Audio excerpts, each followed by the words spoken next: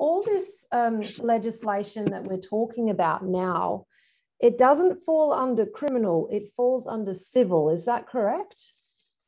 Now, goodness me, I didn't look at the actual...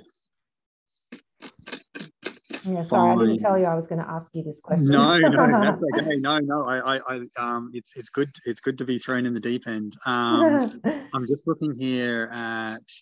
I wasn't really paying attention to what any fines or anything particularly were. I was more looking for the thread of how it all interacts, not so much the repercussions. Now, what have we got here? So let's search for a $sign. No. So it's penalty units. Penalty units. So there are sections in here where they give penalty units and imprisonment. There's one here under powers of the Parliamentary Commissioner. No, I think that's for to do something must comply with the requirement. So that is section 2 and 3. For the performance of the Parliamentary Commissioner's functions, the Parliamentary Commissioner may, by giving written notice to the chairperson, require a Commission officer to do one or more of the following. So no, this is actually something that's holding them to account, which is good.